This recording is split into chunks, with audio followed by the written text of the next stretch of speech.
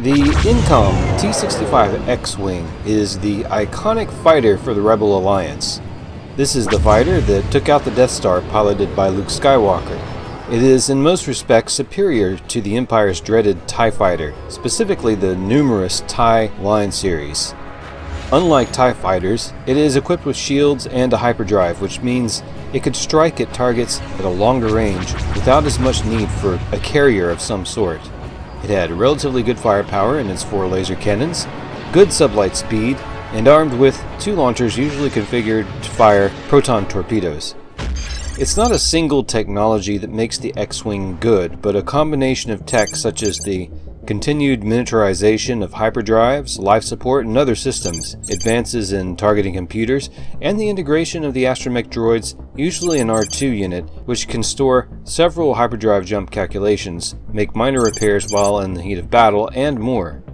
But it was not a foregone conclusion that the Rebels would be able to use this amazing fighter at all.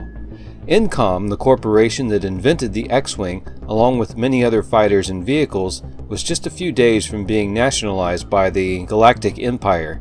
The Incom engineers, growing more and more unhappy with the Imperial rule, decided that they wanted to defect to the Rebels, and helped the Rebels to take 4 X-Wing prototypes just before the Empire arrived at Freyja to take over. If this had not happened, the Rebels would not have gotten the X-Wing. They would have had to settle for something else, probably something far less effective for their space superiority fighter, and they may have lost the Galactic Civil War entirely. Furthermore, the Empire would have integrated the X-Wing into its already impressive fighter options. This last point is one of contention among the hardcore Star Wars geeks. Some argue that the X-Wing does not fit into the Imperial doctrine, and this is not entirely wrong, but a rather simplistic summation. But before we get into that, yes, this video has a sponsor. Now, if you want to keep your starfighter blueprints, Death Star plans, or other sensitive information from falling into the wrong hands, I recommend NordVPN. Now, in all seriousness, NordVPN is just about as solid as you can get when it comes to protecting your own internet use while allowing you the freedom you deserve for global online usage. Isn't it annoying when certain giant online streaming conglomerates restrict access to what you can watch simply because you reside in a certain country? Well, NordVPN can change that for you, and it's really easy with just one click to open the map, designate an access location from global options, and access content from virtually anywhere. Unfortunately, the same applies to games. I once tried to gift a game to a friend in another country, but I couldn't even get him a gift card because of arbitrary restrictions. Again, NordVPN could get you around this with 59 countries to choose from. So how do you get it? You can get it through the link in the video description below. In fact, through my special link, you can get a 2 years plan with 4 months free with a huge discount. Now this is totally risk-free with a 30-day money-back guarantee, so click that link, space friends. And now back to the use of the Imperial X-Wing. Had the Empire acquired the technology to build X-Wings, and actually had the will to use them, they would have certainly been more effective in their war. When talking about the doctrine of the Empire's fighter arsenal, what does this consist of? Remember that after the Clone Wars, the Galactic Republic transforms into the Galactic Empire, and along with it the entire military. Why the Empire saw a need to make this transformation during peacetime is not known, but they clearly wanted all capital ships that were in the least bit capable of carrying starfighters to always have them available. You might say their doctrine is capital ship focused, and capital ships work best with many fighters.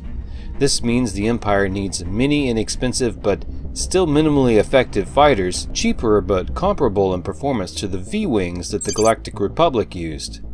Scion Fleet Systems, another nationalized fighter manufacturer, designed and built the TIE LN fighter, and the TIE Bomber, and later the TIE Interceptor. The TIE Fighter has no shielding, no onboard life support, and no hyperdrive. As Obi-Wan once pointed out, it's a short-range fighter, totally reliant on a mothership of some kind. Compared to the older V-Wing, the TIE LN is faster and more maneuverable, but V-Wings did have shields, life support, an astromech, and if docked with a hyperdrive ring, it could be capable of hyperdrive. But the cost of a new V-Wing is estimated at around 102,000 credits compared to 60,000 credits for the TIE LN. Considering this, probably many more TIEs could be built compared to the Republic designs. Now, there is a disadvantage to this doctrine. I would challenge the idea that this is a more cost-effective use of fighters for the fleet. For one thing, TIE LNs are not a forgiving ship.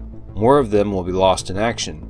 The other thing to consider is that they require a support ship to be deployed at any significant range. And how much does that cost? Let's assume there is a hot spot out there somewhere that requires a response. Perhaps a freighter convoy is under attack by a squadron of Y-Wings that the rebels are using in a hit-and-run attack. This is something a Star Destroyer cannot be bothered with, but to force off the Y-Wings, fighters will be required. TIE fighters could deal with this nicely. Instead of a Star Destroyer or other capital ship, a Gozanti assault carrier can carry 4 TIE fighters. This use of the Gozanti is demonstrated well in the game Star Wars Squadrons. It is just about the smallest type of support ship that could carry TIE fighters. The exact dimensions of the Gozanti is somewhat lacking for information, but they appear to be somewhere in the 100-meter range. Perhaps an Imperial Star Destroyer kept about 4 of these in its hangar, so that's a total of about 16 TIEs a Star Destroyer could deploy for long-range operations using those Gozantis. The cost? Wikipedia doesn't have these numbers, but let's assume it's about half the cost of an old Corellian gunship, which seems fair, which would put them around 2.5 million credits. So then, given the cost of a single TIE fighter at 60,000 credits, the total cost for the ability to respond to this raid can be calculated by adding the cost of the 4 TIEs to the Gozanti carrier, and for comparisons we'll divide it by 4 for each TIE fighter, which comes to 685,000 credits per TIE fighter. Now, compare this to the price of a T-65B X-Wing, which is only 150,000 and can respond to this threat immediately without the support ship. It can also do so much more than a TIE fighter, and it is far more likely to survive the encounter. Consider that the local Star Destroyer may only have a handful of Gozantis at its disposal, whereas it could easily carry 2 or 3 squadrons of X-Wings in addition to a number of TIE fighters. Rapid response is something X-Wings would have found a worthy role in Imperial doctrine. In fact, this was a weakness the rebels exploited without mercy. The Empire never really was able to find a real solution to this. They eventually began using assault gunboats, although this was not quite a space superiority fighter. They settled for building more capital ships and carrier types. In the current canon, Grand Admiral Thrawn offered the solution in the TIE Defender, which is superior to the X-Wing. In Legends canon, the Empire does develop the TIE Defender, and according to the X-Wing games, they built and deployed Nebulon B frigates carrying squadrons of TIE fighters to deal with the numerous rebel hit-and-runs. All of these efforts proved ineffective, and I have some theories about this. In my opinion, just 1 or 2 squadrons of X-Wings on every Star Destroyer or major capital ship would have been a nice, neat solution to the Empire's rapid response problem. In sectors where the systems are spread out, a Star Destroyer or other capital ship, mostly with X-Wings, would have been a great solution.